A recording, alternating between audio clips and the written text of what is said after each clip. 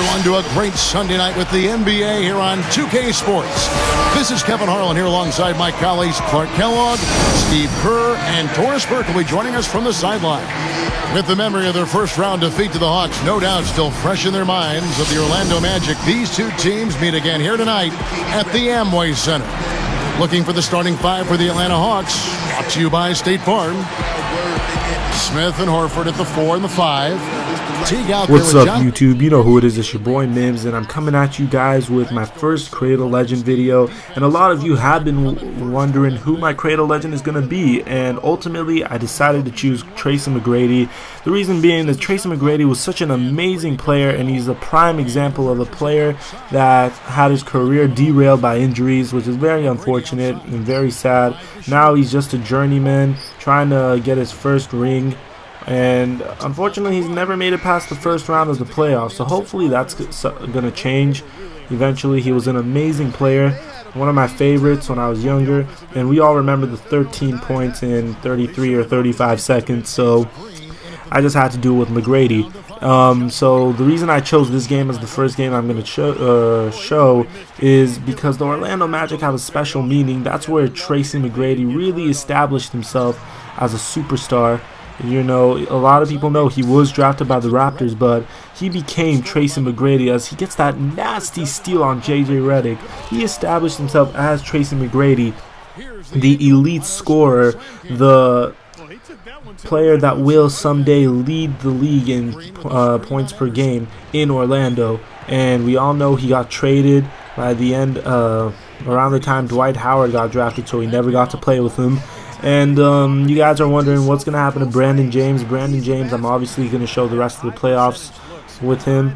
And I'll try to advance his career. You know, he has a story to tell, and the story will be told. But right over here, you see me going to the post. I already told you guys I love operating in the post.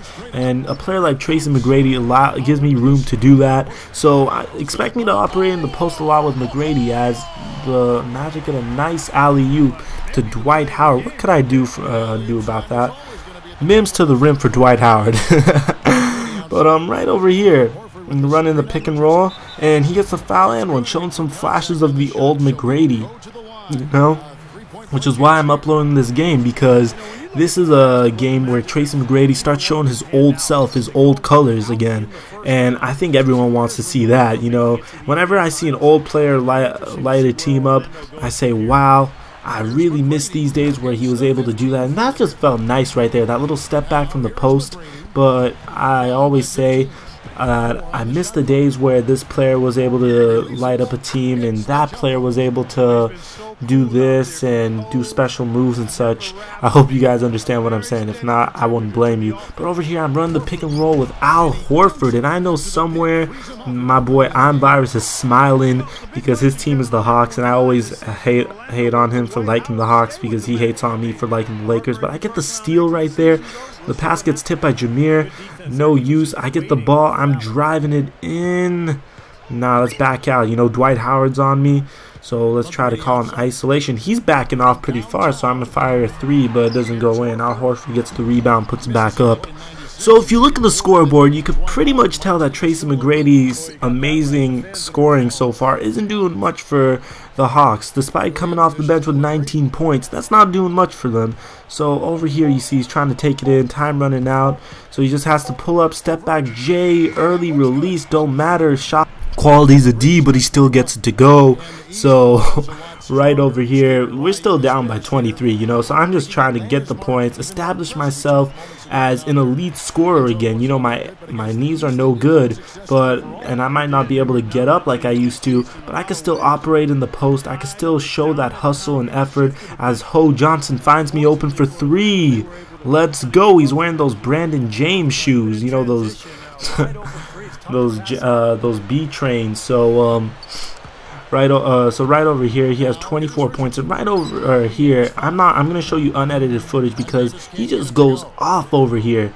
You know, he scores about 10 points in the span of like a minute, and he's just being disrespected right here by Jameer Nelson. So he pulls up for another three, back-to-back threes, and the Hawks are still down by 17, but he's just showing off right now, just showing out, showing that he definitely deserves to get more minutes and even be considered for the starting lineup.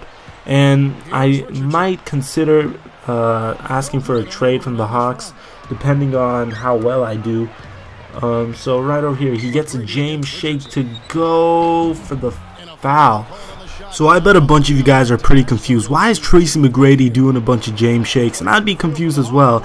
But the thing that not many people know is over the summer, Brandon James reached out to Tracy McGrady trying to get him to come to the Lakers, but he found out it was a bit too late. Tracy McGrady already signed with the Atlanta Hawks earlier that day, and he was planning on announcing it later on. So Brandon James said, regardless, I'm going to help you. You were my childhood idol. You're the reason I decided to come into basketball, and hopefully one day I'll see you in a Lakers uniform. And he started working out with them. They start working out together. They're still really good friends. Tracy McGrady says that they text each other every day. And apparently, I guess that's really good for his career, because you can see so far he's lighting up the scoreboard as he gets a nice little post shot to go. But right over here, you start thinking, yeah, we have a chance to win, right? We only down by 13, but they subbed me out for the rest of the game. It was a pretty good comeback for a while it lasted, but over here you could see my stats. 18 minutes, 31 points, 13 for 23 of shooting, 57%, and even Joe Johnson came in and got his tonight. But anyways, you guys, it's your boy Mim signing out. If you like this video, please thumbs it up, and let me know what you think about the series. I like reading my comments and responding to them.